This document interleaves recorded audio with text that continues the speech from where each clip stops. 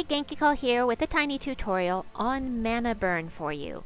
So, I've been playing the game for a year, and Mana Burn has always confused me just a little bit.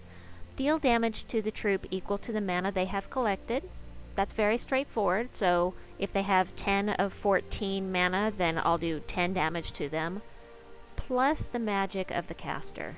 But how are you supposed to tell what the magic of the caster is? I looked all over the place. I thought, well, I can look at my hero and I can see what my magic is there.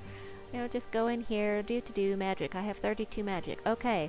But it just wasn't making sense. How am I supposed to know in battle how much damage my Queen Mab or Scotty, or I think there's one other troop that does mana burn. How am I supposed to know what kind of damage they're gonna do? Well, I happened to ask about that on a recent video, and Kaidal was kind enough to explain to my bonehead exactly how that works, and that is right here. There's the number. So if I cast with Queen Mab right now, it will be it'll be 41 plus whatever, 41 plus 9 here.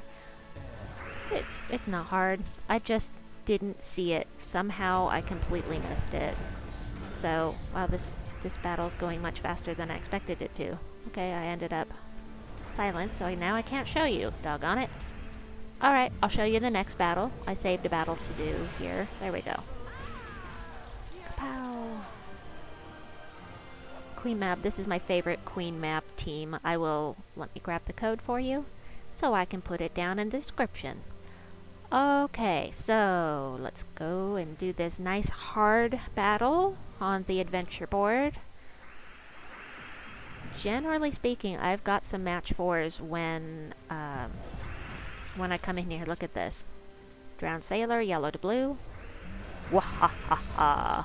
Let's see, do I have 13? I have 15, so that means free turn for Queen Mab. So let's see what kind of scoring they have right now. Boom. And she can loop, and loop, and loop, and loop.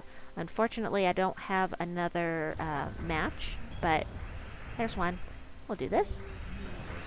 And this. And this. She's filled up again. I've got over 13 of the gems. Boom. Done. Very nice.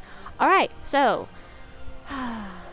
thank you, Kaidal, for explaining to me how Mana Burn works. I really appreciate it, not only for myself, but so that I can explain it to others. Thank you very much. I hope that you enjoyed this video. Thank you for watching, and we'll see you next time. Bye-bye.